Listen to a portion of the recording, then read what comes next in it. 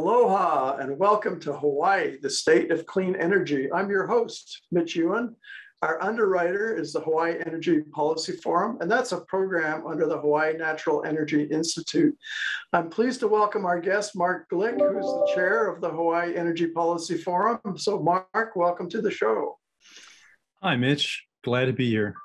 So our topic today is technical assistance for remote communities. Mark is going to provide us an overview of this new US DOE program that provides technical assistance to remote communities, remote and island communities to carry out clean energy transition projects and the Hawaii Natural Energy Institute role as a regional partner. So Mark, tell us everything we need to know about this new program. Sure. This is called, the acronym for it's ETIP, but it means the Energy Transition Initiative Partnership Program. And HNEI is a regional partner. It's a collaborative effort that was undertaken by the U.S. Department of Energy. And I have to say that HNEI and the Island Institute from Maine and the Renewable Energy Assistance Project from Alaska were really key players in getting the line item funding for this approved by Congress through our delegations. And unfortunately, it took several years for sort of this place-based technical assistance program to actually hit the streets, but we're now in the second year. We've had 2 projects come from Hawaii out of an overall set of, I think, 9 overall projects nationwide, 11 projects over nationwide. And we're about to enter this second cohort, the group of projects that are going to be solicited. ETIP, it's a collaborative effort set up by the Department of Energy, but it has 6 regional partners, HNEI being one of them, and it also involves a collection of participating national laboratories who provide direct technical assistance at their own cost, at no cost to applicants, to deal with sort of whatever assistance that a remote or islanded community might need to make an energy transition, to deal with things like solar, wind, geothermal, water, energy efficiency, resource options, just to name a few. So essentially it's free to the client, I'll call it client. So the entity doesn't have to come up with their own money. That's already provided. Right. So what's ballpark value-ish of what this kind of a program would be worth? Well, the annual budget for the program is about $3 million. And as I mentioned, we have 6 regions, and typically the objective is to try to get at least 2 major projects in each region. So, basically it means that there's a value of that probably ranges from $600,000 to $800,000 per project. The combined value of that technical assistance. That's significant money. Yeah. Yeah. So, it's, based on what's been sort of accumulated in that program, it would definitely be no less than, say $400,000 or $500,000. I mean, it's a significant amount of investment for the time provided by the national laboratories, and the regional partners provide some of the technical assistance support, but also we're really critical to the community engagement and the identification of good projects, and then helping make sure that these projects are carried out properly. So I'm really curious, like before we get into the nitty-gritty of the program, what were the first 2 candidates in the first cohort? What kind of projects did they sign up for? Yeah, so these projects got selected late first quarter of last year, got scoped during the second quarter. So we're kind of in the middle of them now. The 2 projects, one was to map the hybrid microgrid opportunities for the island of Oahu. So that means Hawaiian Electric made the application. They really wanted to help developers that were looking at these more complex microgrids that might involve movement of electrons over the utilities' owned electrical infrastructure, over their own distribution lines.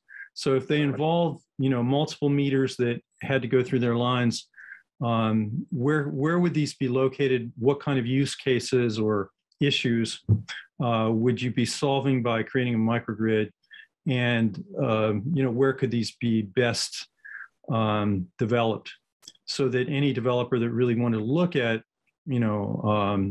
developing a hybrid microgrid would get a sense from Hawaiian Electric where these are located. The result will ideally be a map that identifies these locations. The other project is in the county of Kauai, where the county of Kauai was really concerned about improving mobility, and particularly in the light of natural disasters that might create congestion on the highway system because of the over-reliance on single occupancy vehicles. So what could be done, particularly among tourists, to be able to look at more mass transit or shuttle options, to be able to kind of get more people off the roads to kind of reduce these vehicle miles traveled, and also to replace some of these vehicles with cleaner or renewable energy vehicles like electric vehicles. Right. So how does HNEI manage this project? I mean, do we have a project manager at HNEI that oversees this project, or how does that work? Well, I'm the principal investigator of the project, and was, responsible for essentially responding to the solicitation to become a regional partner, and also assembling the team. We have 2 graduate research assistants from the University of Hawaii who are assigned to this effort. And we've been very fortunate to get really good, graduate students that are really adept at being able to help and work with the national labs on the specific approaches. We've done a lot of data collection, for example, and we're also thinking through the strategies on the mobility modeling. So, we're directly engaged in that respect, but even more than that, the labs are really reliant on us to be able to ensure that the community is fully engaged, and that all of these key players. In the case of the county of Kauai, working with Christina Kaiser, who's the energy program manager there, she's done a phenomenal job of reaching out to the Department of Transportation, all of the different key players in the transportation scheme, the Economic Development Office, and other key players that are necessary to pull off this kind of planning effort. Right. So that's a really good experience for the 2 graduate assistants. I mean, what a great opportunity for them to, flesh out their resumes and get this grassroots expertise working with all these different organizations. So that's really good. Yeah, I mean, the transferable elements of this is that the remote and islanded communities, which is really what this program is about, resilience, making more resilient these remote and islanded communities. We all face unique energy challenges because of our isolation, our geographical isolation, our limited connection with centralized energy systems. And that leads to problems or issues with access, quality, affordability, and reliability that essentially these students who are basically forging new careers, will be able to deal with any place that has those issues and have some practical experience on their resume. So we're excited about being able to provide that kind of support. All right, so you brought some slides along, and we should probably launch into your slide deck just to flesh out the description of the program and how it works. So why don't you start going through some of your slides to tell the people out there in the audience how they can participate in this program? What's the process here? Yeah, I mean, I've already talked a little bit about ETIP, so I think we could probably jump to slide number 4. Yeah. Sure. And with that, we essentially are looking at the kind of communities that would be applicable for having technical assistance. And we're really dealing with potential applicants who could be groups of individuals, households, businesses, in geographical closeness or proximity to one another. So, the communities, what do we mean by that? Remote are really those isolated from population centers with limited access to, centralized energy systems. Island communities are isolated, of course, from the mainland. So every place in Hawaii, is essentially an island community. But we do have remote communities, and anybody, even from, Oahu, knows that, as you approach the North Shore, there are places that are almost isolated hamlets. And if something goes, essentially, especially the coastal, low-lying coastal areas that are in flood inundation areas, where they can become extremely isolated in times of natural disasters. So being able to operate a safe and reliable energy system in the face of those kinds of issues is something that, perhaps they could get help in getting support to kind of plan how to make their energy system more resilient, be an ideal sort of application for this program. So I think your next slide really identifies what kind of technical assistance is available. Right. Let's have a look at the next slide, and you can go through those. Yeah. I mean, in terms of, the overall kind of analysis going on with a technical assistance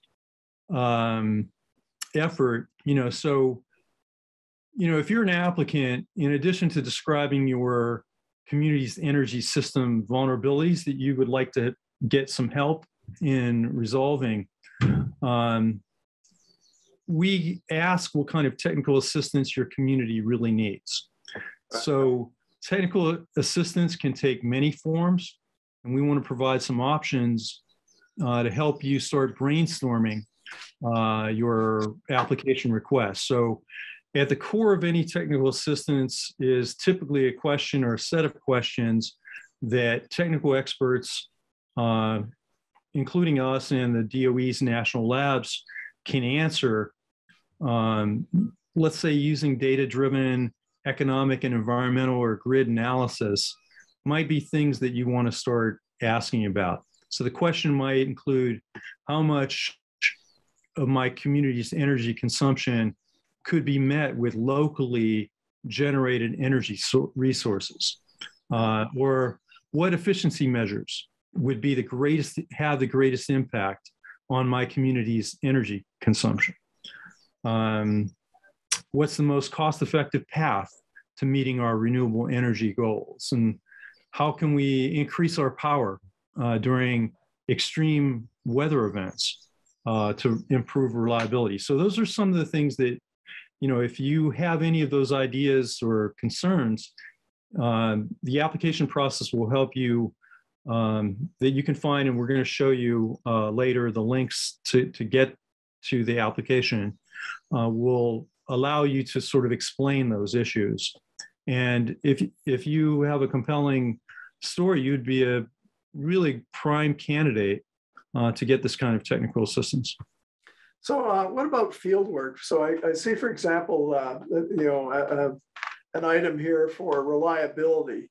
So can you actually send people from, say, NREL and from HNI out in the field to look at the community, kind of do an inspection, as it were, to say, okay, so what are the obvious spots? Like there's, some pretty old telephone poles here. The power lines are looking pretty bad. We've got trees overgrowing it, yada, yada, yada. So is that part of what we would call part of the process, is really identifying what these liabilities are? Well, I mean, it's, in terms of, that level of scoping, the strategic planning really involves more of a dialogue with the community and key members to, discuss and explain energy priorities, including those that fall into larger community plans. And it could also involve training, educating the project stakeholders about those specifics in the energy transition process. And as we say, as we discussed before, could involve specific modeling, or it could come up with, it might involve, coming up with a plan for how a microgrid, given what the technical specifications, which would probably be accessed remotely, through either, requests to the utility or through the local planners on that kind of information. We were able to gather, for example, with Kauai, the county of Kauai was able to provide critical information, critical data, as well as the State Department of Transportation, as well as the county's transportation planners, to be able to give the labs the hard data that could be analyzed and modeled. And of course, a lot of that can be done extremely well remotely, because there's really wonderful data shapes and maps and accessible information to be able to develop those plans. But there's a lot of collaboration.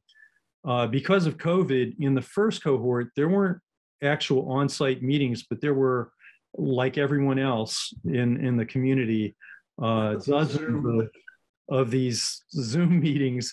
And it's almost like we were sitting in the room with everyone as we were, sort of struggling with getting the data and looking at it and essentially creating the plans. And then ultimately, as we near solutions, there's a lot of communication involving summarizing these project goals and outcomes to the broad audiences that really need them, and to get community input on the next steps. Right. Yeah, sure. So let's bring up the next slide, which drills down a little bit more into the process. Starting on the left, I guess, with convening and committing. You have to make the commitment first, I guess. Well, yeah. I mean, I'm not going to go into too deep of discussion of this. This essentially is taken directly from the energy transition.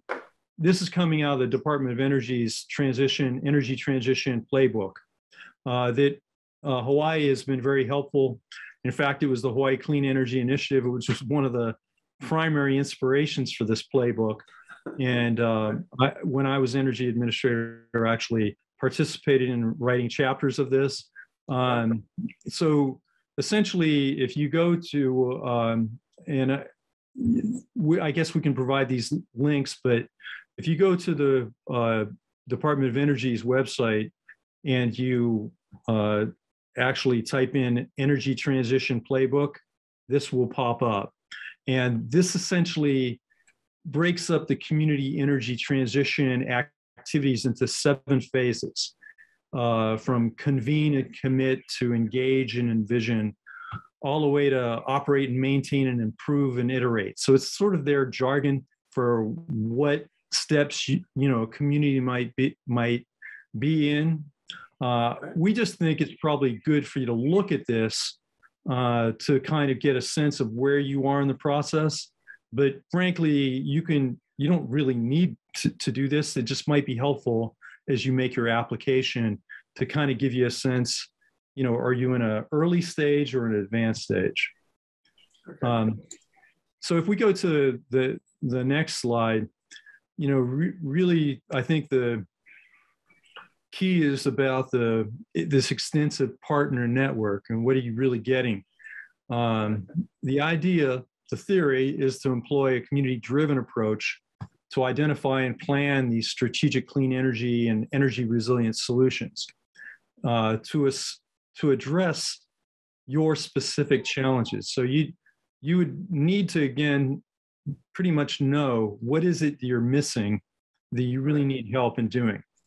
And so, we've been very pleased that Lawrence Berkeley National Laboratory, of course, the National Renewable Energy Laboratory, NREL, Pacific Northwest National Laboratory, and Sandia National Laboratories are there with a team of people that, if we describe precisely what this issue is that you're concerned with, we can find the right experts in the labs to be able to be assigned to this if you're picked. And then over a 12-month to 18-month process, we'll develop this program and carry it out. Usually with the first 3 months, it's really scoping it out and coming up with a very specific project plan. Again, great value to being able to do this with those kinds of partners. So let's pull up the next slide and look at the regional requirements. These are actually, this kind of gets you a sense of the national program and, and how kind of diverse it is. You can see us in the islands picture on the bottom left. Hawaii is the regional partner over all the Hawaiian Islands and the Pacific, basically the Pacific, any place in the Pacific region, that's an American territory. So, we have that broad expanse, and Alaska has 2 representatives that are sort of dealing with that region, and we have 4 other partners from different places, the Island Institute in Maine, and 2 other regional partners. So this map kind of shows you, the full extent of that. But you can also find places where you can identify the regional partners and to be able to reach out them through email. I am the contact for this region, so very happy for you to email me at mbglick@hawaii.edu if you have any questions about this program. So Mark, apart from the Think Tech Hawaii, how do we get the word out? What's the most effective way of letting people know that this program exists? Well, how did the first cohort, how were they found? Right. Yeah. So, the key way, I think the most important way, because again, there's only 2, in cohort 2, there will probably only be 2 projects from our region that will be able to be funded. So, people that are really motivated to apply. What I did in the first round was, I not only did we use this Hawaii State Energy Office and their contact list to send out the links of this program. Okay.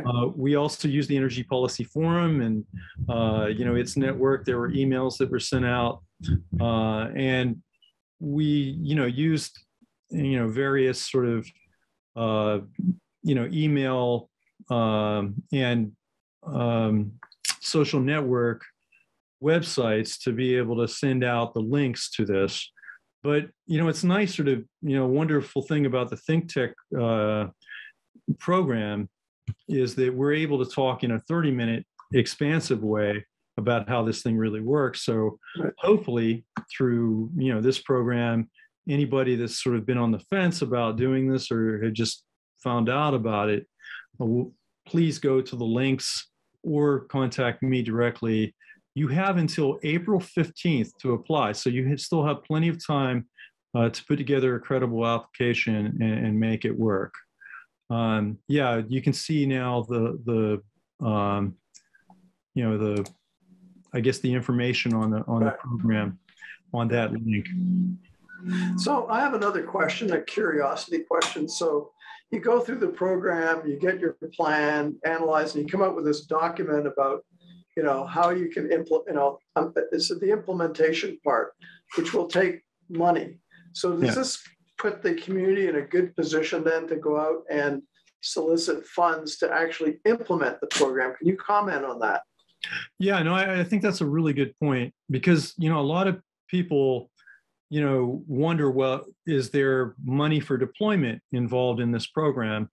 And while it would have been nice to have that, the first step is usually having a very credible plan and to really fully explore and understand the problem that you have or the issue that needs to be resolved.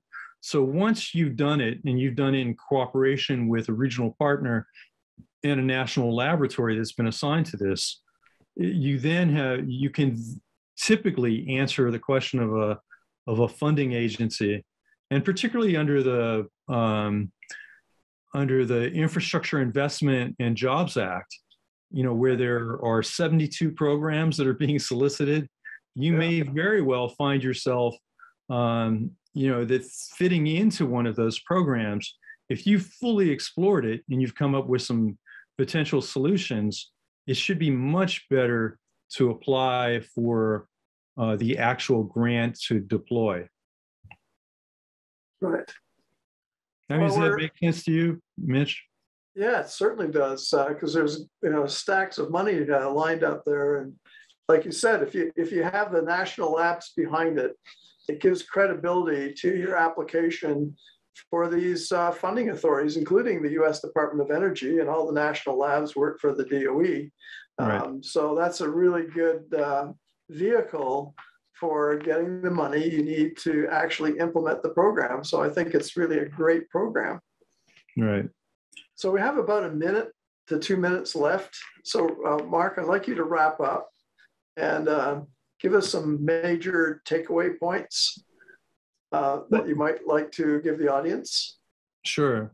Well, and again, thanks for the opportunity to visit with you, Mitch, and to talk through this really fascinating program. I mean, I think now that you have a sense of ETIP and the kind of technical assistance that could be provided to help you think through your energy transition and to make your community more resilient, I would love to talk to you and to walk you through the application process. So we've shown you where to view the application, and I've given you my email address, mbglick@hawaii.edu. Very happy to walk you through the process. We've had discussions with a number of potential applicants for this cohort 2, but we would love to see more exciting prospects and to hopefully be funded this time. And if not, there will be another cohort, in another 8 to 10 months through the next solicitation. So would strongly encourage you to reach out. We're looking for clear and compelling descriptions of your community's need, and essentially coming up with some sort of reasonable technical assistance project that you would like us to help you with. That's great. Okay, we're going to have to leave it there. You've been watching Hawaii, the State of Clean Energy on Think Tech Hawaii. Today, we've been talking story with the chair of the Hawaii Energy Policy Forum, Mark Glick, about the technical assistance program for remote communities. So thanks to our viewers for tuning in, and I'm Mitch Ewan. We'll be back in 2 weeks with another edition of Hawaii, the State of Clean Energy. Aloha.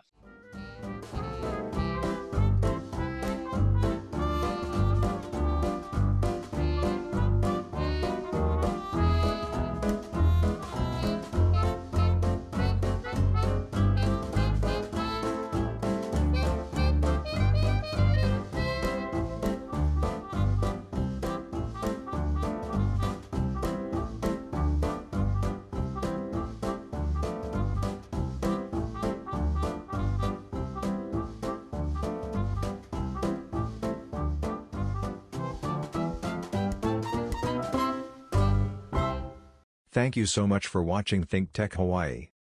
If you like what we do, please like us and click the subscribe button on YouTube and the follow button on Vimeo. You can also follow us on Facebook, Instagram, Twitter, and LinkedIn, and donate to us at thinktechhawaii.com.